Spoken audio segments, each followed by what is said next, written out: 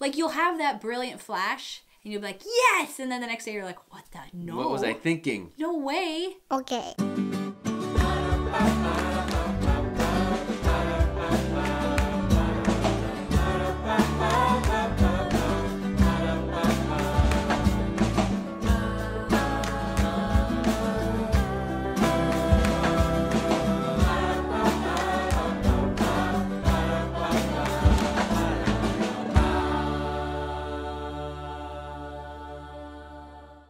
All right, today we're going to be inspiring.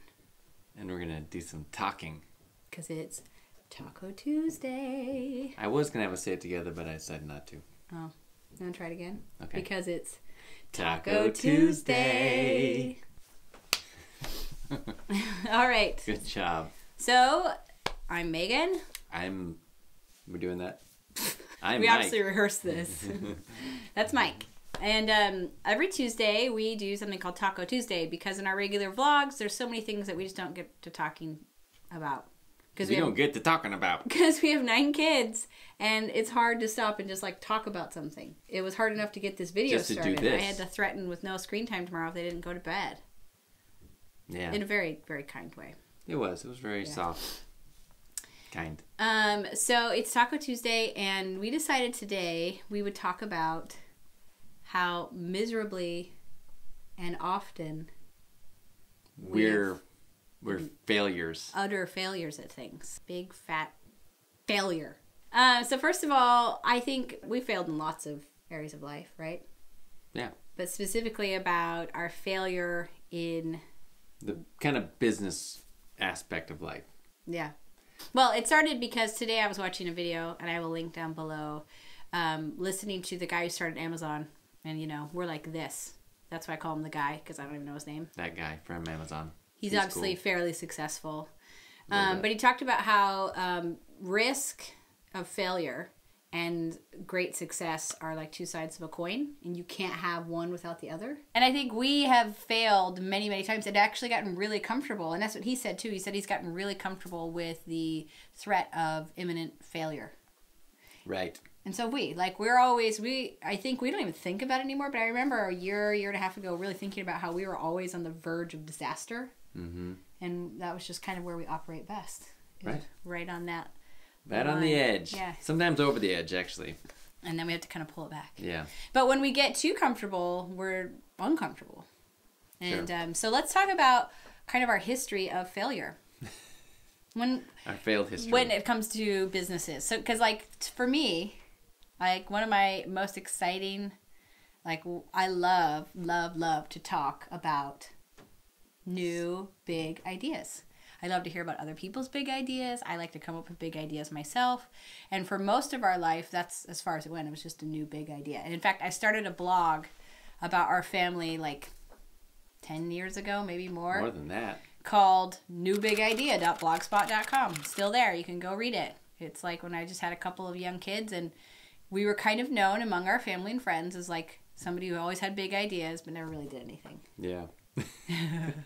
And people started to lose faith in our ability to actually ever deliver on any of our ideas or be successful. So. Yeah, because I think the people who thought that didn't actually know that success looks like 9 times out of 10 failure. Right. So let's talk about our first big failure. What is the first big idea that we had that just like failed, just tanked? So the first one was actually I started a window cleaning business in college, which I was... It worked pretty well in college. Which worked fine in college, and I was you know, it was good money. And then I had this idea like, well, I'll just, when I finished college, because at that point Just look at his face. Cute old ladies were letting him in. Totally. He didn't have a beard then. No, I was just going door to door, asking people if they need their windows cleaned. And I had the idea that, well, I'll just finish college because I was, at that point, not sure what I was going to do with my life. And just like most college graduates. And decided to continue the window cleaning business. And like most college graduates, you think, why don't I wash windows forever? Yes. I think most college graduates are thinking that right now. And I thought, I'll just make it a bigger business. And so we went down to Houston to start this business with no prospects whatsoever. So like, 3 days in, you like came home? It was... Because there was one very important piece to the puzzle in washing windows in Houston that we didn't realize. Basically, in Houston, their windows are all these single pane windows, or not single. They're like framed out by these little wooden. A lot of the houses. They're divided. So cleaning the windows would take forever long. You're like, way longer, because you're doing these little individual panes, and it would take me forever, and I couldn't figure out how to do it faster, and I would have to charge too much. And it was Houston, it was hot and humid, and I was like, I don't like this. Yeah, that business idea, the business plan that moved us across the country. We paid for a logo to be made. You had like shirts and hats and cards. It lasted like a week, right? A magnet for the car. Yes. It was awesome. It lasted a week. It lasted a week, and I remember laying in bed in our little apartment that we just leased with not sure what we're going to do, being like, oh, I've completely failed. So that was our first big failure. That was a good one. And then many other ideas that we had, we thought, so there was actual failures and there was ideas we had that we never even got off the runway.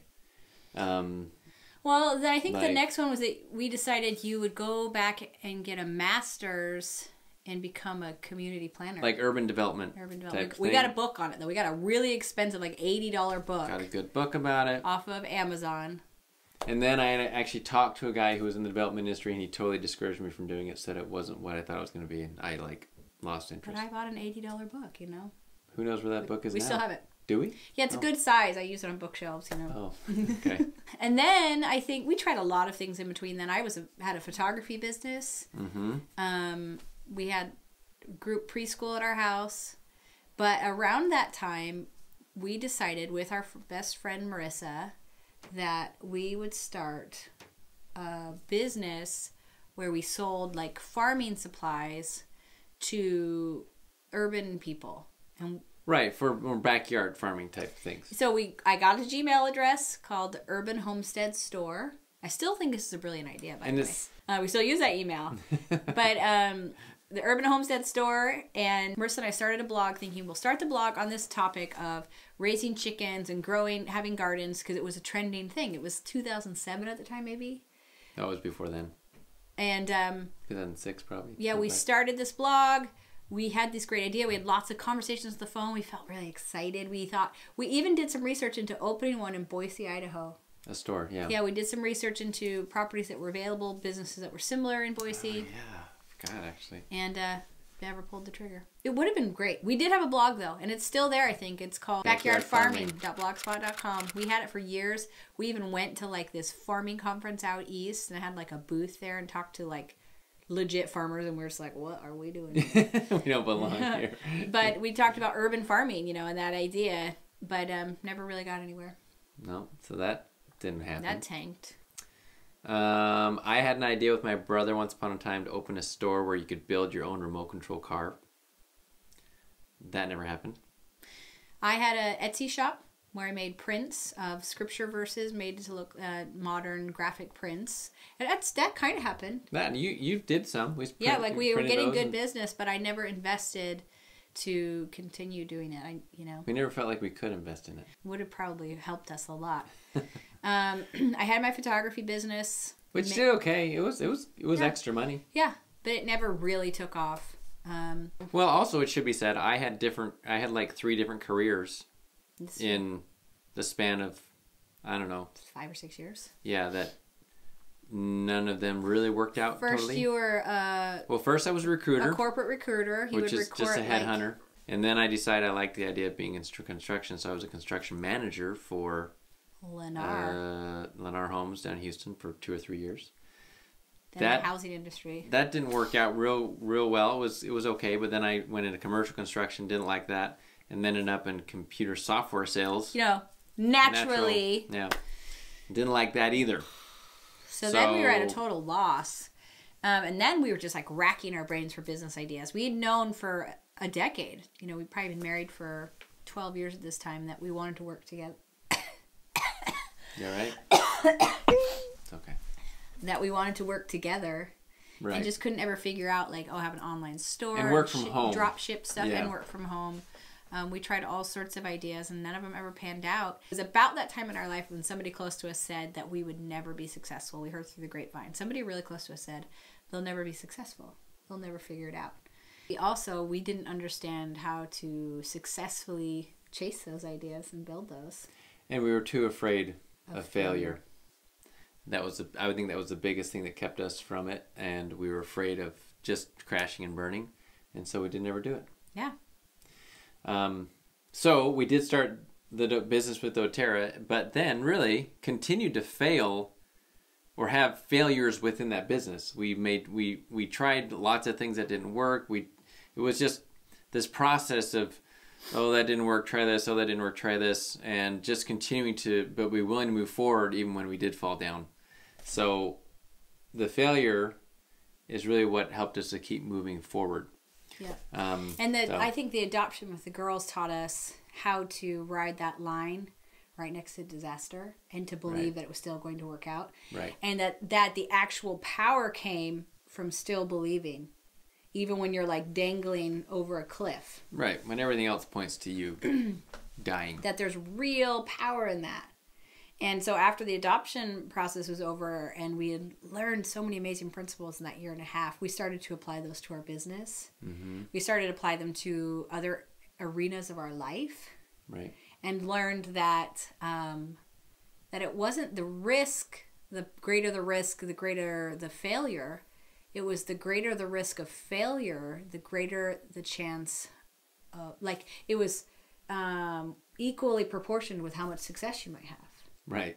And so, like, we kind of started to live like, well, why don't we try to do this? One was, remember when, I think this was a real learning thing for us. We had this deck and it was just a mess. Oh, right. And we needed to sell our house. It was more than a deck. It was an integral part of the house, too. It was like this, like, over the garage sort of. And it was like rotting. Yeah, it was falling falling apart. apart. And we couldn't afford to fix it with a professional. Yeah. And so you just like went out there and just like started ripping it apart. With no idea of really what I was going to do. But I remember we were like, but we're going to believe this is going to work out. Right, yeah. And we were like, I was like, no, it's going to work out. You're going to figure out a way. We're going to pray and it's going to work out. And it did. It worked out. I think I remember like sitting out there at the deck with each other, like saying a prayer. Yeah, I do like, too. What are we going to do? Because it was such a mess and a disaster. So we started like applying that, like, hey, just because we don't know doesn't mean it's not going to work. And then we moved across the country, and then we did things there, and then we moved into an RV. Again, which no that clue. whole process was like skirting with disaster, getting into that RV. Yeah. I mean, that could be a whole video in and of itself. And then we got into the RV and just toured the country. And there were so many times when we were on the verge of disaster because the RV was broken down. We were emotionally on the verge of disaster. Sometimes because we were just like, what? And I think also you were always totally out of your comfort zone. Right. But that's also when we felt so alive and when magic happens. Have you guys ever seen that? I totally believe in this principle that, like, here's where your comfort zone and out here's where the magic happens. Right. Oh. And so we didn't fail that way. We started a YouTube channel. How'd that ever end up? Just kidding. We don't know yet. We're on it right now. We're still working on that. I know. We are. We're still learning. We're still failing here on the YouTube channel, in fact. Yeah. Sorry. Now it's on display for everyone to see. They're like, no, we know. This is one of your failures right now. We're experiencing one at this moment. No, but and then we decided to move to Europe. And everybody would always say, like, oh, so you're moving to Europe with your 9 kids? Like, so how many times have you been to Europe? And we're like, 0. Never been to Europe. Yeah, before. that did kind of baffle people. They're like, okay. That's when they're like, okay, now I think you're crazy. They assume we'd been like world travelers, and then like, oh, now we're gonna take your kids with us. No, we've never been to Europe. We're just gonna move there with our 9 kids and ship our van over there. And people also, on every story of our success, there were always people that said it's not gonna work. You can't do it. Mm-hmm. And in fact, before we would stop, because remember you said you talked to the guy who said don't go into urban planning. So we said, oh, okay. Oh, yeah, we would listen and think that they like, were right. Oh, okay, you're right. We won't do it. But, you know, like, for instance, the van. Tons of people said, you can't ship your van over there. You won't be able to drive it there. It won't work. You'll have to do all this licensing, and they were all wrong. Or you won't be able to park it anywhere, or it's going to be this major problem. And now we're like, oh, my gosh. Our life is 1,000 times easier because we didn't listen to those people, and we shipped our van over here. Right. Take that, people. You know. What I want to say is that part of the problem, I think a lot of us are failure averse because it's embarrassing. It's embarrassing to fail, and we've all been brought up to believe that we shouldn't fail. Like, our school system sort of teach that failure is bad. And when you fail, you get a bad grade and That's you an don't go F. to college. And you know, there's like failure has this domino effect, according to a lot of people, which just leads to you being dead in the gutter somewhere. Mm-hmm. So we're too afraid of failure to actually do anything. But what we've learned, and we're still learning, and we're not perfect We're still at this. practicing. We're still working on it. But that failure actually is what leads to success. Those who are not willing to fail are the ones who will not have the same amount of success as those who might be willing to fail. So yeah, now some people actually, there have been times in our life where we've been so close to that failure. It's like our nose is like scraping it, that we've actually gotten phone calls from concerned loved ones telling us that we need to stop. Yeah, you need to stop. This is irresponsible. And you know what? If we had stopped then, that would have been a failure. Yeah. It was. Oh yeah, sure. Like the only real failure is if you actually stop and you give up. That's at that point where you're, it. you know, scraping the bottom. But if you keep going and you hold on and say, no, it's gonna work, and I'm gonna keep trying and keep believing, then you'll come over the ridge and ta-da! But then you'll probably hit another one. Yeah. That's the thing. I think if you're not doing things that keep you kind of on that edge, then you're probably not progressing. Something that I'm afraid of now, which is our next big step, is us actually traveling more to the, like, Israel. Oh yeah, you were just talking to Jordan. your parents about that tonight. Just yesterday, I had a little freak out because we're going to leave the van behind. And I'm like, I don't know how I'm going to move 9 kids around and, 2 parents around these very foreign countries to me. Just like that. We'll be like, we're moving like this. So I'm having to learn, once again, to just step into the dark and be willing. And to be willing to be at the airport and not really sure how you're going to get to the place you need to go. That's scary to me. But I'm hoping that somewhere in there's some. But that's also magic, where all the right? that's where all the magic happens. That's where all the possibilities open. Yeah. Now we seesaw back and forth, because then there'll be times when I'm totally overwhelmed and like crying in bed, and Mike's like, "Hey, it's gonna be fine." That's true. So it's not like you're always scared. Luckily, we can usually one of us is in a good mood while the other one is scared. Yeah. If we're both scared, that's when we're in trouble. That's when it's bad. So, if moral of the story, someone is listening and they say, "I want to do that, but I'm still so scared. I'm scared." What do they do? Like, you'll have that brilliant flash, and you'll be like, "Yes!" And then the next day you're like, "What the? No. What was I thinking? No way." What do you do at that point, you think? I think you recognize. I think your brain, your body wants to protect you. Your brain does. So when it senses risk or senses something that it thinks is dangerous, it's going to come up with reasons you shouldn't do that thing to keep you protected. But that's something from our long ago. Our instincts from when we had to run from the lion and protect ourselves. I thought you say run from the law. I'm like, yeah, running from the law. But that really, you don't need that. So you need to recognize, like, this is just my brain. It's getting out there and trying to protect me. But I have to say, okay, I see you. I respect what you're saying, but I'm not going to listen. Yeah. And you sit over there in the corner. Now I'm in charge. Yeah. Be Chuck Norris. I think a couple of things that help with that, though, is one, read good books. Fill your life with, like, audiobooks or reading books. With thoughts of the optimism. Read biographies of people who took risks, like my hero right now. Evel Knievel, right? Yep. No. Yeah. Oh. Starts with an E. And I have Einstein? I have an intellectual crush. You know who it is. He even cried in a video because he was being pushed on so hard about what a failure he was. Is it the guy? Elon Musk. I love Elon Musk. Should I be worried right now? It's an intellectual. It's an intellectual thing. No, because he has done such crazy things, and freaking Neil Armstrong came down on him and was one of those voices that said it's not going to work, and he cried about it. He's my hero. But he made it work. Come on, SpaceX. Oh.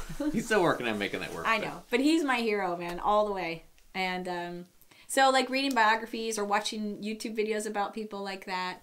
I also think, here's a tip that Mike and I have learned.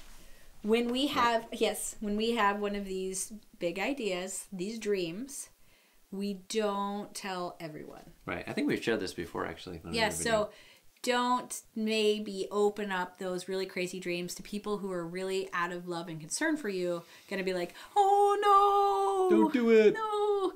Share them with your optimistic friends and get a buddy, a masterminding buddy who will be like, a happy buddy. Do it. I totally believe in you. You got to find someone like that. And then, like, if there's people who just aren't ready for that, don't tell them. But I will say that they change. Yeah, people who used around. to be, like, more afraid are, like, some of our best cheerleaders now. Right. Yeah. They become the cheerleaders. Yeah, and then you can be maybe more open. they even join you in your craziness. Yeah, but sometimes I still don't tell people because I don't want to, if they're going to be afraid for me, I don't even want to hear it because I am like that close to the edge that I don't need to hear any of their fear, you know. So 2018 is going to be our wildest and most risky year yet. Right? Right. Pinky swear? Do it. And that means it's going to be our best year yet. That's right. So, we failed a lot. But we've always failed forward. Right. We didn't even plan that. Good job. So, that's our story of failure. So get out there and fail, We are folks. failures. Be a failure. Be a failure like all the other people who have failed and then succeeded. Yeah. So, Love you guys. There's another Taco Tuesday down the drain. On the drain. Yep. Okay. Taco Tuesday. Somebody write us a jingle. All right, let's see. Taco, taco, taco, taco Tuesday. Talking on taco. I was thinking more like Taco Tuesday. Taco Tuesday. Were you in choir? That sounded good. Bye. See ya.